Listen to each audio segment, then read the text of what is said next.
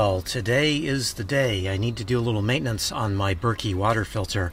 I'm just emptying it out a little bit, getting the clean water out of the bottom because I need to take the whole thing apart. Normally you've got to clean off the filter candles. That's what they call the filter elements, is candles. Normally you've got to clean off the filter candles every so often, and it just depends on how clean or dirty the water is that you put in.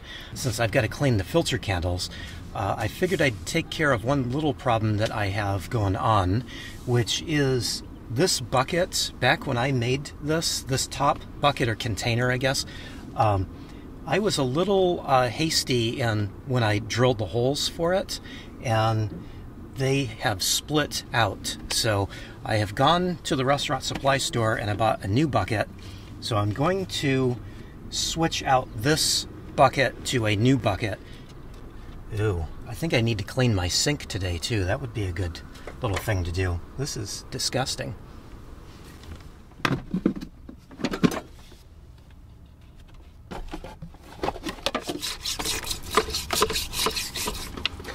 Cleaning off these filter candles is a pretty easy process. I just use a brush. I just use my dish brush. You just want to scrub off the outside, a little bit of just flotsam and other just stuff that is in the water that you're trying to filter. It always collects on the outside of the filter, obviously, and doesn't make its way down through into the clean water on the bottom. So the filter's doing its job by holding that stuff off, but that also means you got to go and clean it off every once in a while.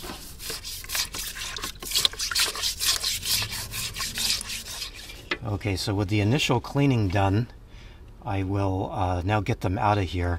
These filter candles are a little bit delicate. These are the ceramic Berkey filter candles, and so they're a little more delicate than the regular Berkeys.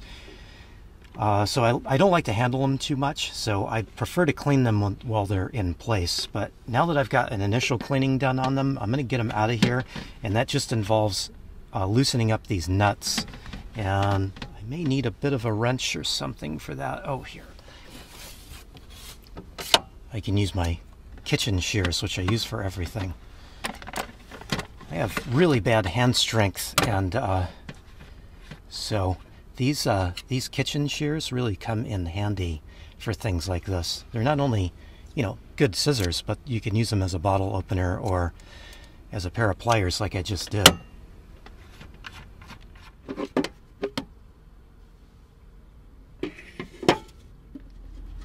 Okay, so now that I have this all taken apart, I can try to show you the little break here. It's right there, and it's not much, but it's just enough of a little break in the plastic that it's big enough that the seal is not covering it up quite so well, and I'm getting just a tiny little bit of leak out of there. So not good, and although it hasn't been a big issue, I've been using it for quite a while this way, but I figure since I'm taking this all apart, I would like to just go ahead and fix it properly.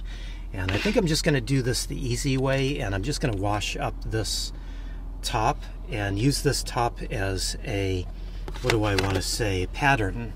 So I'm just going to line up the top with the new top bucket here, drill holes through that line up with the top, and I'll be good to go.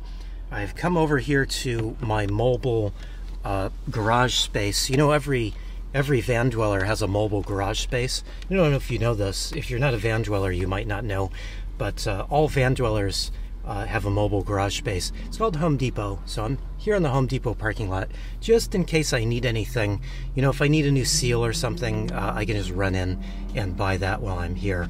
But yeah, so now that I've gotten this all apart, I can get to drilling the new holes and putting it all back together. It's like a 5-minute job, really.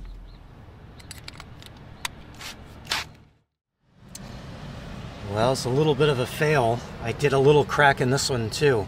It's just really hard to drill through this plastic. Plastic is not my first choice, and I'll talk about that in a moment, but I think it's going to be okay. I'm going to put it together. I'm going to disinfect it, put it together and test for leaks, but I think it should be okay. Now let me just Make sure I've got all this lined up. And this is the somewhat fiddly part, is I've just got to get these filter candles put back in and then secure them with the little nuts. So pretty easy, really.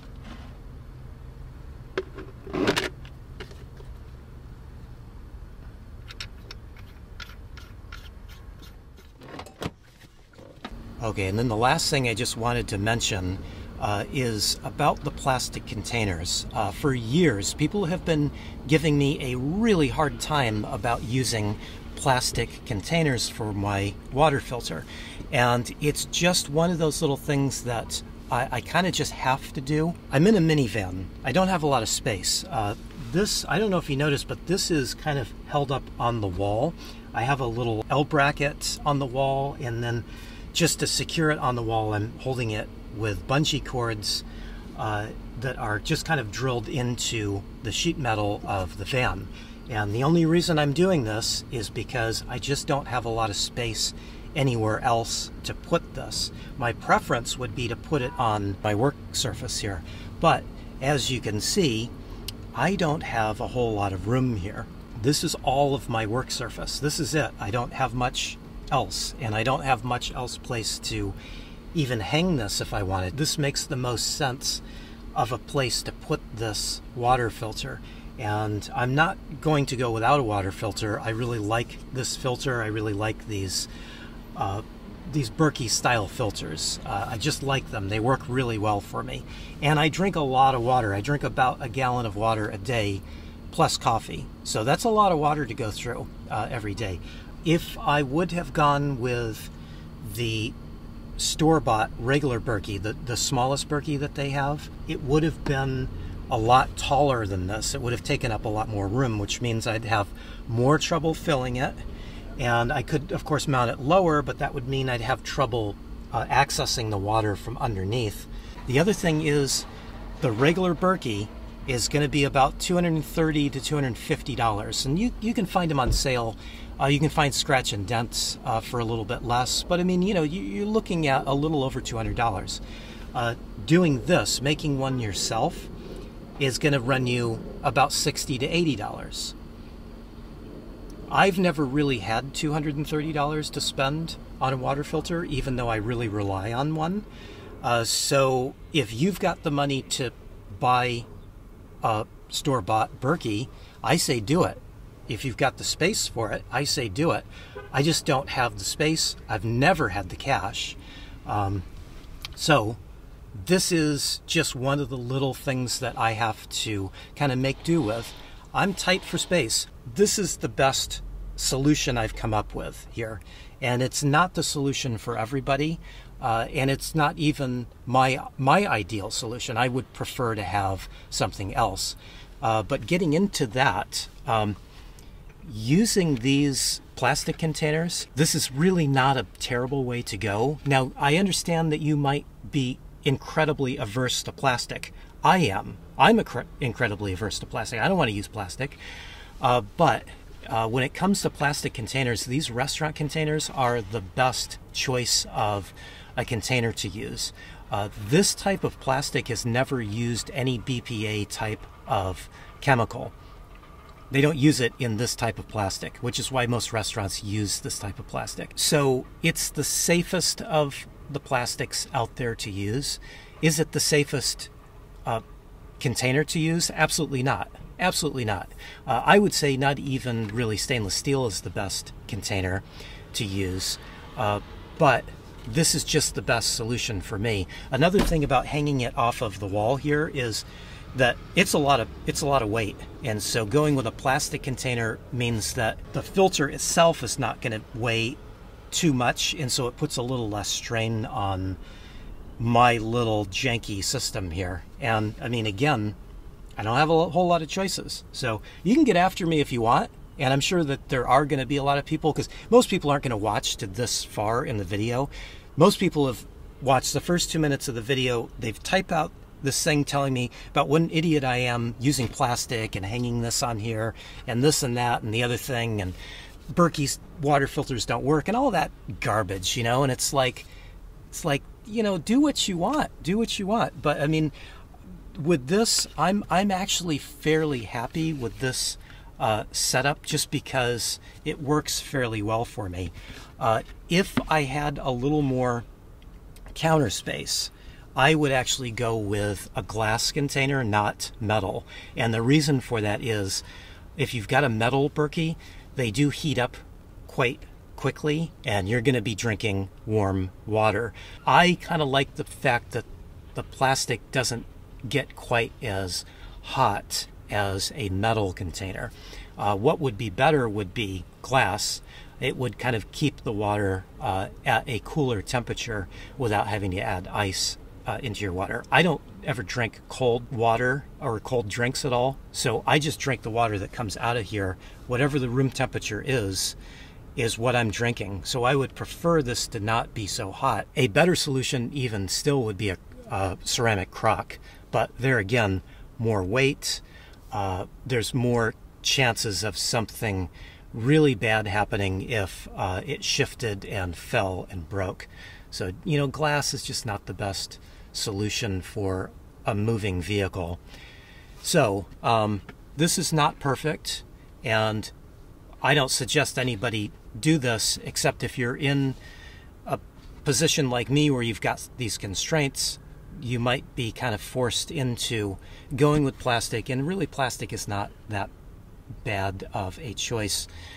If you look at the other options, you know, glass, hanging something glass or ceramic off of the wall here, probably not a good idea. And oh, the other thing about the using a steel container, metal container, is you can't see in them, so you have no idea how much water is in the filter itself. So filling it up, you're constantly having to open it up, look in there, try to figure out how much water is waiting to be filtered, and then because you can't see how much water is filtered, that leads to a little problem itself.